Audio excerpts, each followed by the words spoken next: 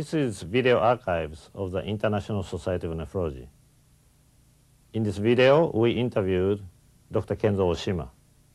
Dr. Oshima was primarily responsible for establishing the Japanese Society of Nephrology in 1959 and also in the foundation of the International Congress and the International Society of Nephrology in 1960 with Professor Ambroge and other founding members of the society. In this video, Dr. Nobuhiro Sugino, former counselor of the International Society of Nephrology and one of the disciples of Professor Oshima, interviews Dr. Oshima. Dr. Oshima remembers his days with nephrology in Japan as well as with the International Society of Nephrology. Today, I'm going to talk with Dr. Oshima about the history and future prospects of the International Society of Nephrology. The first meeting of the ISN was held in Evian, France in 1960. Before the meeting, various preparations were made, but there are very few people who remember them now. I would like you to tell us about them. Well, in July 1959, Professor Amberger visited me. At that time, Professor Mura of the Department of Neurology of Keio University telephoned me and said he would like me to meet Professor Amberger from France. We met in the medical office of the Second Department of Internal Medicine at the University of Tokyo, since I knew it well. This was in the beginning of July 1959 and was the first time I met Professor Amberger.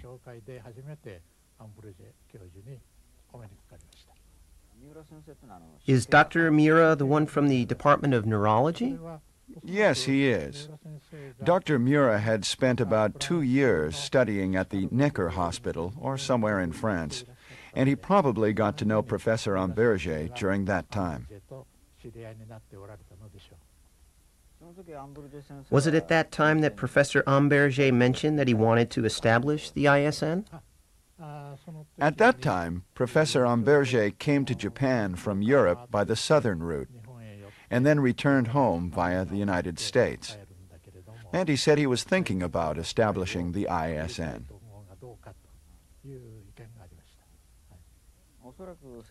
Perhaps Professor Amberger had heard your name when the Japan Society of Nephrology had been formed 1 year previously, with you as president. I don't know why he wanted to speak to me, but perhaps Dr. Mura told him about me.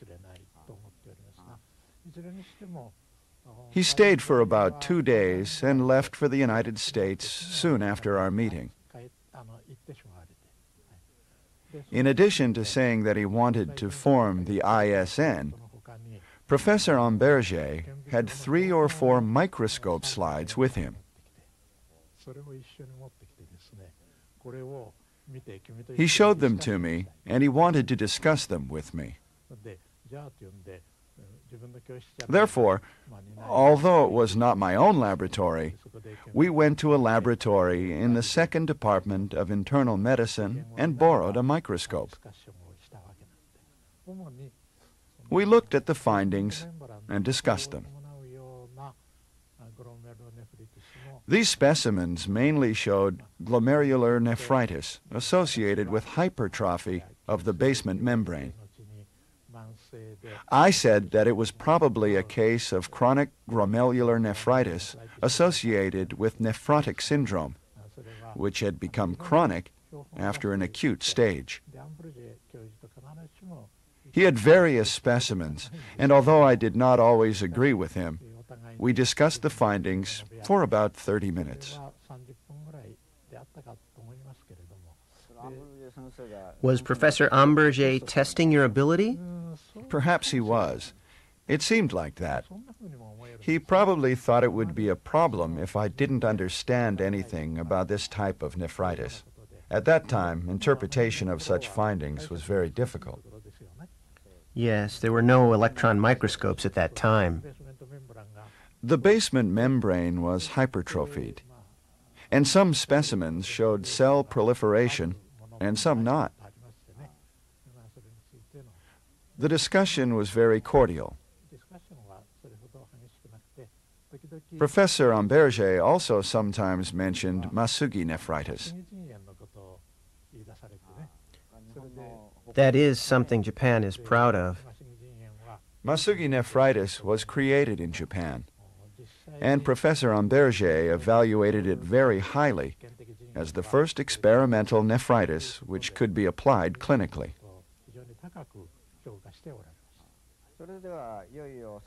Was the first meeting of the ISN held in Geneva in 1960? No. There was a meeting in Geneva, but this was after the founding of ISN. The first meeting was in Evian. Strictly speaking, after one conference in Geneva on August 31st, 1960, with Professor Mach of the Mach syndrome as chairman, a meeting on various topics related to nephrology took place until evening. We were told that we had to move to Evian the next day. So we asked how to get to Evian at the hotel. We were very busy from the next morning. We were told that there would be a boat from Geneva at around noon, which took 40 to 50 minutes to reach Evian. I had been assigned a hotel to stay at in Evian, so once I arrived, I felt relaxed, although I had been slightly confused on how to get there. As soon as I arrived, a letter came stating that a board of directors meeting would be held. The board of directors met in the evening on the day before the scientific meeting. At that meeting, we discussed the establishment of the ISN. Among the 18 participants at that meeting, 2 could not understand English, and I could not understand French. The board of directors meeting was held in French, so it was a problem for me. Since I did not understand French at all, I could not understand what was being discussed. But fortunately, the English representative sitting next to me translated into English. Business meetings were held for 4 days, after breakfast from 7 a.m. to 8 p.m. Since these meetings were in French, I got confused within an hour or so.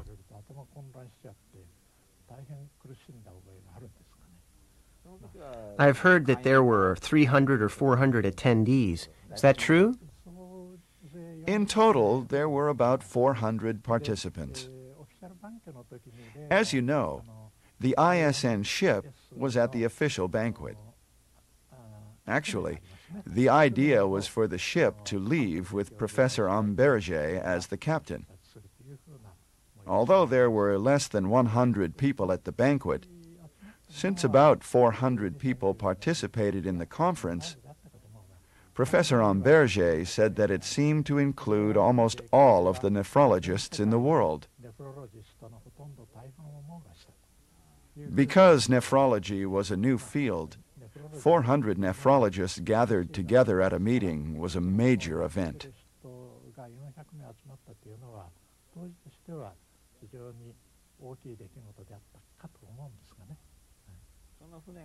That ship became the symbol of the ISN, didn't it? Yes, it did. The ship was placed in the center of the room at the official banquet. Professor Amberger launched the International Nephrology Ship.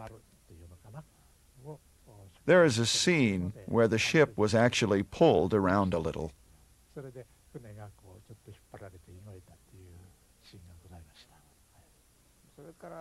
Since that time, the ISN has held a congress every 3 years. How long were you vice president of the ISN? I served 2 3-year terms until the Congress in Washington, D.C. in 1966. I attended the next Congress in Stockholm, and I served as the Japanese representative until that time. Did you visit Professor Amberger at the end of the first Congress? Yes. Professor Amberger visited me in Japan every year, and I would see him at the Congresses. I also met him when he was chairman of the board of directors for establishment of the ISN. But we didn't have time for friendly discussions.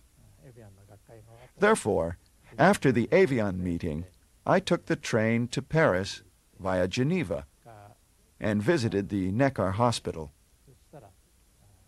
Professor Amberger was very glad to see me, and we talked about various things. Professor Amberger was probably very happy that the first meeting was over. Yes, he was. He was very happy that we were able to hold a Congress on nephrology. The impression that remains with me is that for more than 1 hour, we talked about the popular topic of transplantation on the first day together with Dr. Merrill, including the so-called typing of transplantation, how to do it with more precision, and how to prevent rejection reactions.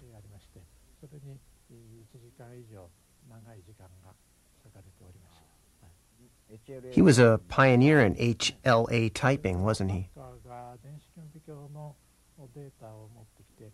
Since I had obtained an electron microscope in Japan and was able to perform typing, I think that this was pioneering in the area of kidneys. However, I remember that a woman doctor named Farquhar already had the electron microscope data.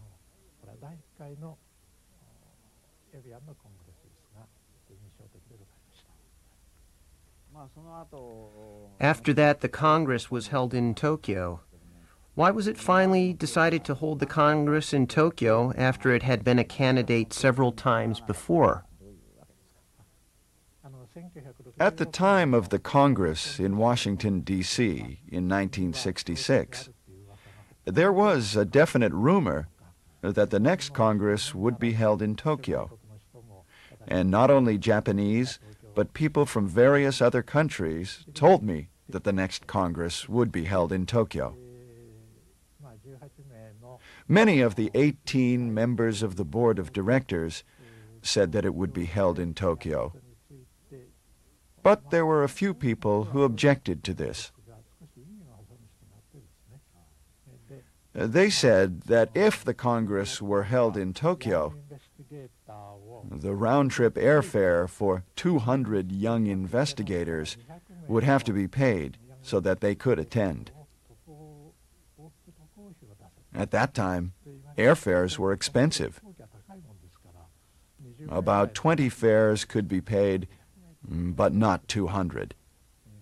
For that reason, the next Congress was held in Stockholm rather than Tokyo.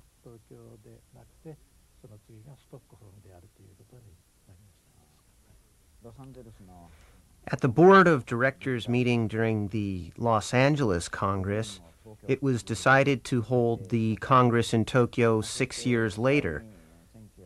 As a result, the 11th Congress of the ISN was held in Tokyo in 1990.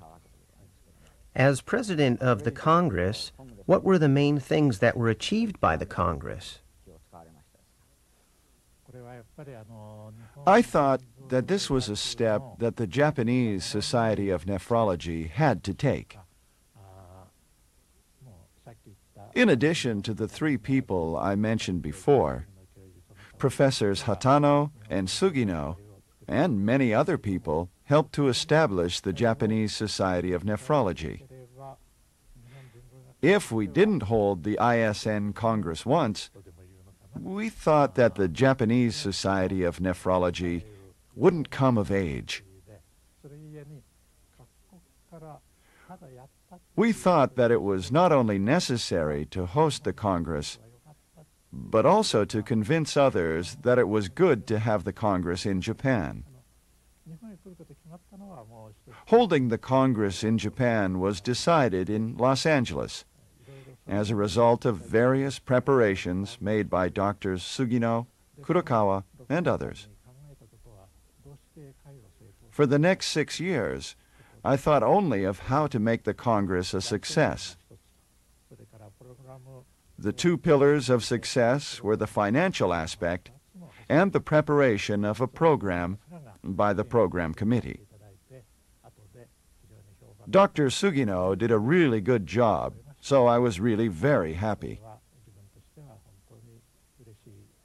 The Japanese Society of Nephrology had come of age, and it became necessary to publish many papers in the West in the future. So, now, thanks to everyone's efforts, we have an excellent English journal. Holding the ISN Congress in Japan also served as the springboard for this. I was very happy that everything went so well. It should not be forgotten that the Crown Prince attended the opening ceremony. Do you think his attendance created a good impression? I think that it's very important for the success of a meeting in Japan to have a member of the imperial family attend. Professor Tsurao was president of the ISN at that time and was very grateful that the attendance of the Japanese Crown Prince enhanced the meeting.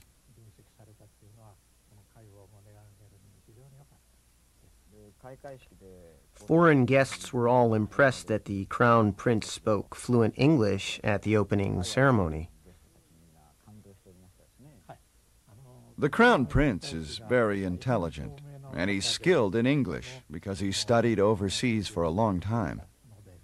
I think that half the impetus leading to the success of the meeting was provided by the good impression made by the Crown Prince because of his good English. What made you become a specialist in nephrology? Before I studied nephrology, I studied hypertension. When I obtained my doctorate in 1938, I had spent 2 years in the library studying hypertension, but there were no good papers. When I had given up hope, I found the 1937 Journal of Clinical Investigation displayed at the entrance of the library. And when I looked at it, I noticed Goldblatt hypertension, and the despair which I had felt for 2 years disappeared.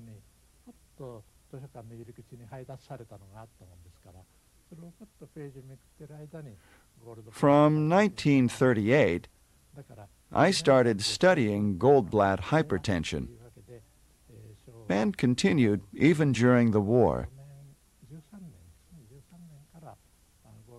After the war, I worked on the bioassay of renin for about 3 years. Bioassay of renin was impossible with the reagents available at that time. Therefore, I didn't obtain any results, and I thought that I would stop being a researcher. However, I thought again the relationship between renal function and hypertension might provide some kind of method for examining renal function. And I returned to reading the older Yavelder Harden. In 1928, Van Slyke published a paper on urea clearance. It's remarkable that no one had noticed it. But I was troubled by this paper, and as a result, I started studying urea clearance. When I decided to do this and announced research on renal function using clearance in 1948, 1949, and 1950, people with the same idea gradually appeared when they heard this. The hypertension research group originally consisted of 5 or 6 investigators, and we continued working on hypertension. I actually started to study nephrology when I moved to Nihon University in 1953. At that time, Dr. Hatano was in charge of renal morphology, and Professor Sugino was in charge of function. We formed a nephrology group among the 5 or 6 groups formed at that time. We announced our results at around the end of the 3rd day of the meeting of the Japanese Circulation Society. However, most of the audience had already left, and we decided that a nephrology society should be formed. We discussed this at the chlorothiazide meeting held in Hong Kong in 1958. I discussed this with Doctors Yoshitoshi, Ueda, and Asano, and preparations for the formation of the Japanese Society of Nephrology started immediately after we returned to Japan. The society was founded the next year in June 1959. When the Japanese Society of Nephrology was established, many doctors were troubled because they had been members of the Japanese Circulation Society up to that time. Today, the society has more than 5,000 members. You and the other 3 doctors have worked very hard. When the society was formed, it was initially a research society and later became an academic society. The research society met about 7 times. The greatest effort was required for publishing the journal. Since publishing 2 issues a year was considered appropriate, the journal was published first as a quarterly. But we had to work hard to get the funds required and collect the manuscripts. Thanks to everyone's efforts, there are now 6,500 subscribers. When the first issue was published, we started with 60 subscribers, and this has increased gradually every year. As a result, nephrology really became established in Japan, and at present it has become a basis for expansion of hemodialysis. However, I sometimes think back on what would have happened to hemodialysis if there had been no nephrology. Another of your successes, which should not be overlooked, is the holding of the first Asia-Pacific Congress of Nephrology in Tokyo. Please tell us about the background to that conference. Japan is located in the Far East. After the Japanese Society was established, the American Society of Nephrology became Pan-American when the Congress was held in Mexico and included Latin America. In Europe, there is a Transplantation and Dialysis Association and holds a European Congress. Therefore, since Japan is located in the Far East, I thought it would be good to hold one Congress in the Asian Pacific region toward the next century.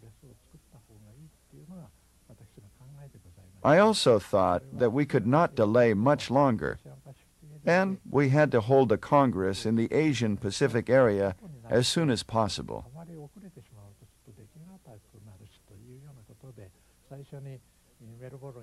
Therefore, I first visited Professor Kincaid Smith of Melbourne and immediately gained his approval to hold an Asian Pacific Congress. Thanks to those efforts, the Asian Pacific Congress of Nephrology was held in the Tokyo Prince Hotel in 1979 and was highly evaluated by the participants. This was due to everyone's efforts.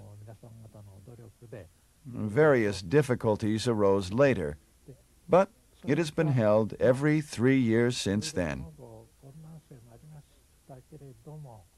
The 6th Asian Pacific Congress was held in Hong Kong this year, with about 800 participants.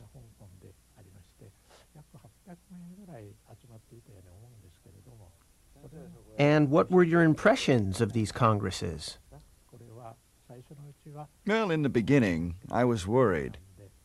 But after 3 or 4 times, I thought that they would continue. I think that it's wonderful that this was the 6th Asian Pacific Congress. Later, I heard that they're thinking of an international Congress in Sydney the year after next. And if this occurs, these congresses will continue even more regularly. The ISN has gradually increased in size and has reached 3,000 or 4,000 members. Young Japanese are gradually presenting more research results at international meetings, and this is a very good thing. How do you think that these presentations are being received?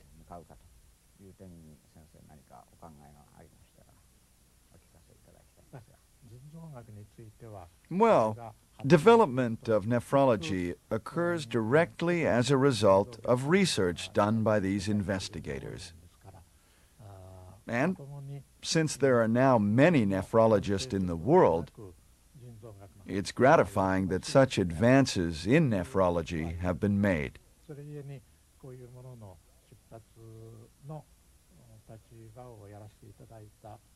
It's very fortunate that this starting point has been established. Now, this requires not only the development of Japanese nephrology, but also progress in international nephrology. And progress in Asian Pacific nephrology is also necessary.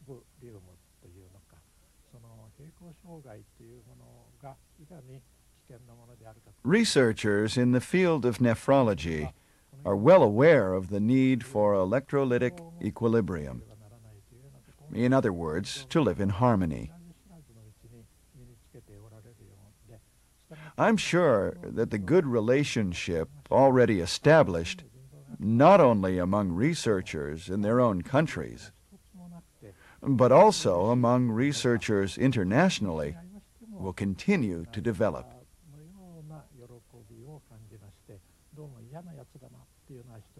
I'm very pleased to see this trend, which will facilitate and contribute to progress in the area of nephrology. 傾向を持っているんじゃないかと思って、私はそういう哲学的な意味でも腎臓学の発展というのが喜ばしく思っております。どうもいろいろいいお話。Thank you very, very much for this discussion.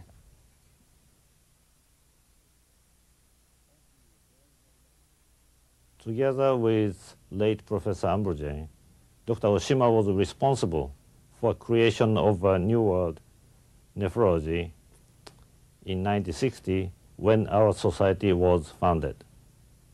Dr. Oshima since then attended, as a senior member of the society, all the congresses of the society up to Jerusalem Congress in 1993. Unfortunately, he could not attend the Madrid Congress in 1995 due to an unexpected illness. But in that Congress, Stuart Cameron, president of our society, presented a special gift to Dr. Oshima in recognition of his contribution to our society.